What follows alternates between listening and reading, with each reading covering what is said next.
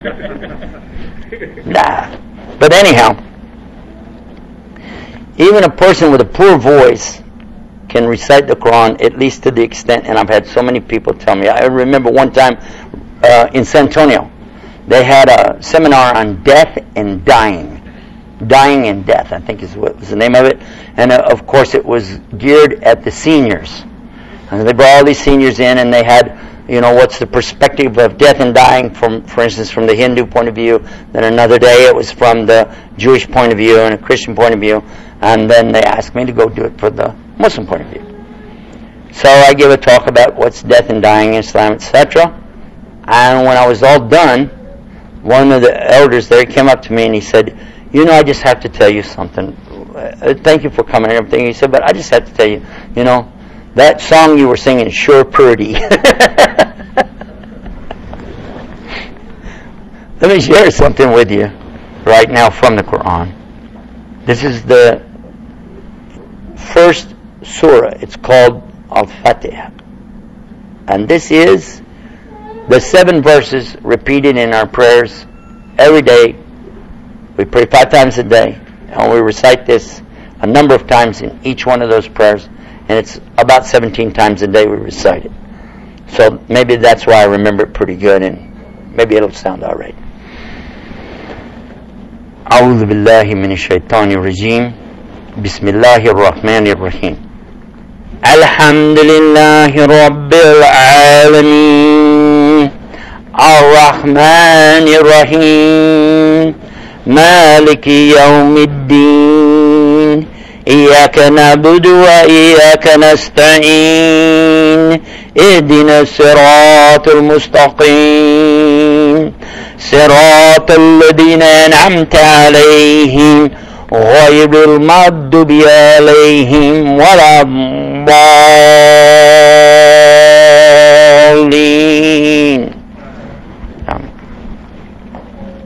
The meaning of it is difficult to put into the English language because the English is very limited when you come to these beautiful words. But I'm going to try anyway. First, it begins with, in the name of Allah, the most gracious, the most beneficent. All the praise, devotion, and worship is due only to Allah, the most gracious, the most beneficent. You could also say the most merciful. It's also in there too. The ruler on the day of judgment. You only do we worship, and you only do we turn to for guidance. Guide us on the straight path, the path of those who have your favor, but not the path of those that have your anger, or those that go astray. That's pretty much usually the English translation, is that right? Pretty close. So, from there, the next thing that comes up in the Quran is the biggest surah. That was one of the small ones. Then a really big one, 286 verses, comes up. And it says, Bismillahir Rahmanir Rahim. Alif Lam Mim. ذَلِكُ كِتَابُ لَا رَيْبَ فِيهِ هُدًى لِلْمُتَّقِينَ الَّذِينَ يُؤْمِنُونَ بِالْغَيْبِ وَيُقِيمُونَ الصَّلَاةَ وَمِمَّا رَزَقْنَاهُمْ يُنْفِقُونَ وَالَّذِينَ يُؤْمِنُونَ بِمَا أُنْزِلَ إِلَيْكَ وَمَا أُنْزِلَ مِنْ قَبْلِكَ وَبِالْآخِرَةِ هُمْ يُوقِنُونَ أُولَئِكَ عَلَى هُدًى مِّن رَّبِّهِمْ وَأُولَئِكَ هُمُ الْمُفْلِحُونَ. That's not all 286 verses. That's the introduction to it. Allah says here, in the name of Allah, the most gracious, the most merciful. I use different words of English, same words in Arabic. Alif Lam Mim. These are 3 letters from the Arabic alphabet. And then it says, that is the book wherein there is no doubt. A source of guidance for those who put a petition between themselves and the anger of Allah. And I gave that in quotes, taqwa. Taqwa. Put a petition between you and Allah's anger, from the root in the Arabic language. And we say pious or righteous. only going to be a source of guidance for those who have this taqwa. And they believe in al-ghaib, the unseen, and they establish regular worship, as-salah. And they pay charity from the rizq, from the things that Allah gives them. They give charity. And they have to believe in what's being sent down to Muhammad, which is the Quran. And they have to believe in what was sent down to the previous prophets, which is the Bible. What we call the Bible today, the book.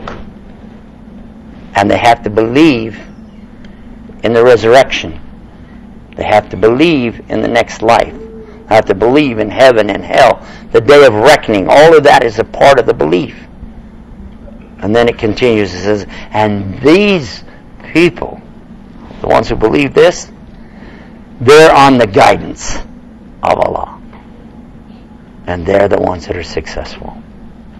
So the request that I made in the first part, when I asked Allah to guide me, He told me, the guidance is right here in the Quran. And if you do these things, and He gave the list, then you're guided.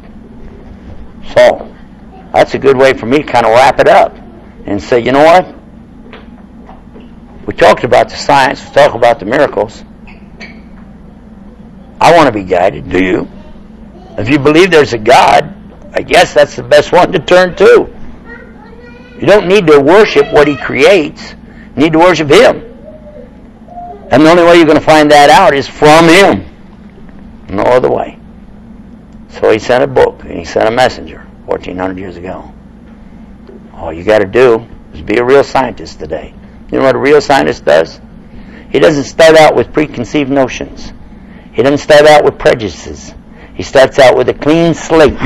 Starts out with a blank piece of paper and takes his pen, and then he listens and he watches and he records, and then after he goes to a point and he sees something doesn't work, he throws it away. If it doesn't work, doesn't fit, I don't need it. I only need the facts. Just the facts. And this is exactly what the Quran encourages us to do, to think, to reflect, to observe what's around us. So with that, I'm just going to say that the prayer I made, I really mean it. I ask Allah to guide me and all of you. I ask Allah to guide every single Muslim and non-Muslim to the real truth, and make it easy for us to be rightly guided. Ameen. You've been listening to Islam Always, and we're broadcasting almost live today from right here in Houston, Texas at the Medical Center. And till next time, always go to our website at Islam Always.